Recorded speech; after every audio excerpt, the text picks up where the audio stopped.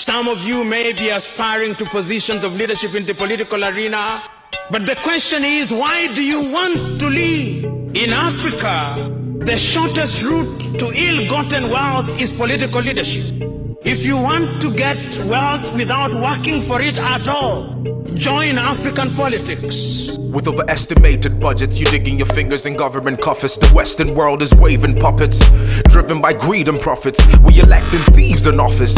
For years, all the loans in pockets. British colony of gold and others. The Christian nation's economy plummets. Revolution breathing, you have a voice.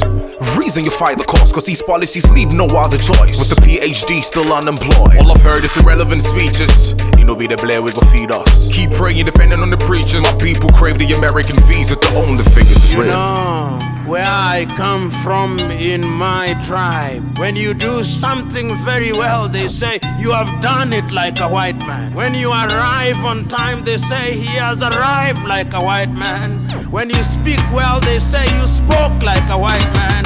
When you dress well, you dress like a white man. When you go to a beautiful place in Africa, you say it does not look like Africa, as if Africans are incapable of doing the right thing. Post-independence, why is Ghana still dependent?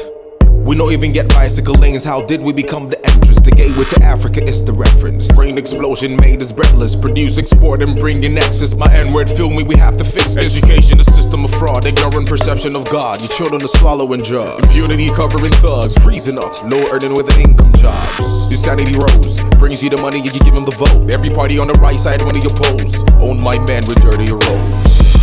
Police extorting citizens, 60 plus old charlatans succumb to Western benevolence. Religion shielding the ignorance, unification significant. Beautiful people with so many colors, traditional culture, the mind and the power to get to the African land on the promise with education, economics. The time has come that Africa must learn and realize that the world is not bothered about Africa.